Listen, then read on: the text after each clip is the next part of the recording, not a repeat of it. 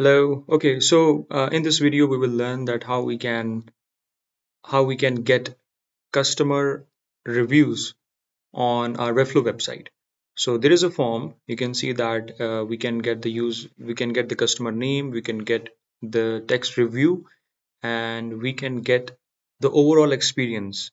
So we can use stars as well as we can use emojis. So for this purpose, we are utilizing FinSuite star rating attributes.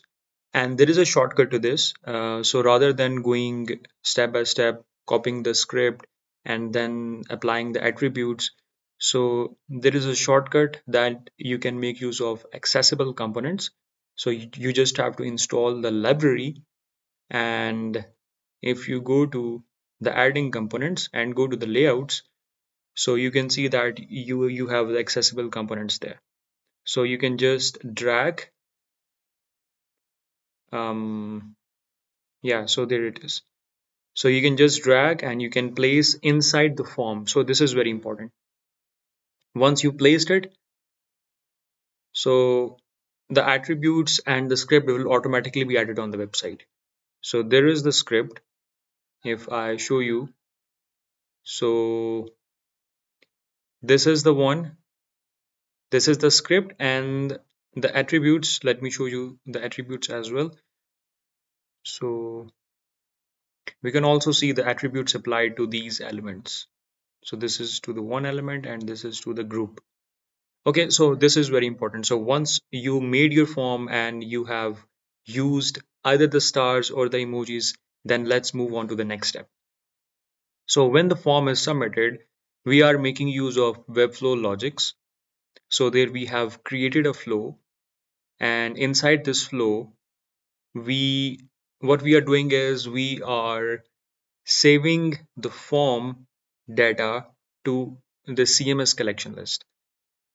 And for this purpose, let's move to the, so it's very simple. You just have to tell that which form to connect and which CMS collection list to connect, and then you just have to map the form inputs with the collection items. So you can see here, you can just click and you can tell that inside the name, collection item, put name input data. So same is the case with other items as well. So if you want to get the product name, so you can see that the form, we are just getting the name of the customer, we are getting the text review, and we are getting the overall experience. So but we are not getting here that on which product page the user submitted the review. So you can see that it's a product page and it's a charcoal chocolate hydrosol. So we if you want to save, if you want to save the product name as well, but you don't want the user to select that product, just have to make few changes there. So I have created two more elements. One is the text element and one is the input element inside the same form.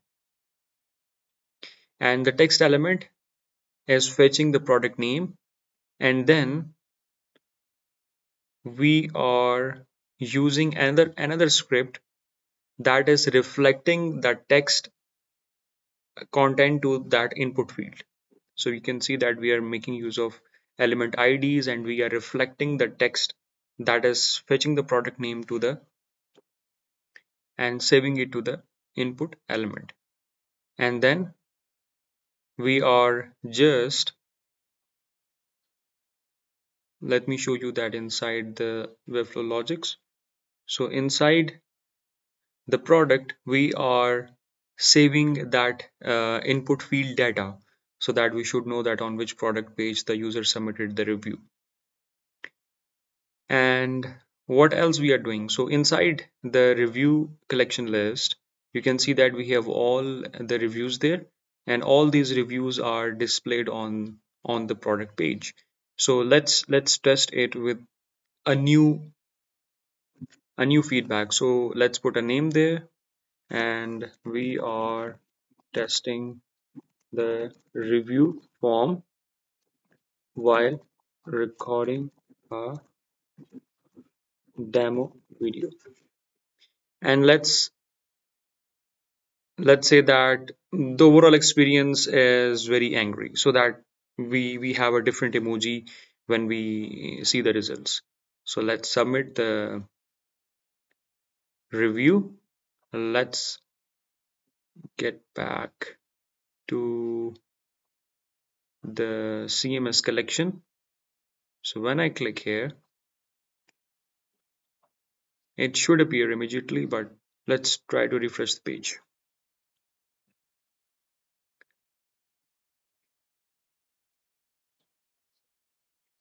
So it will not get live on the website. It is tagged for publish so that we can review and then we can publish it to the website.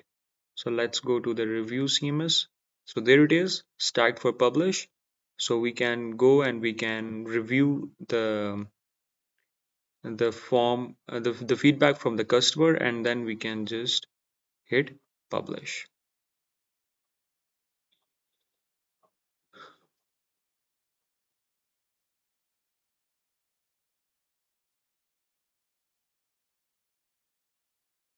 So once it's published, then let's um, see this on the website.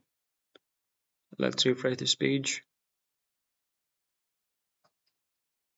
and there we go.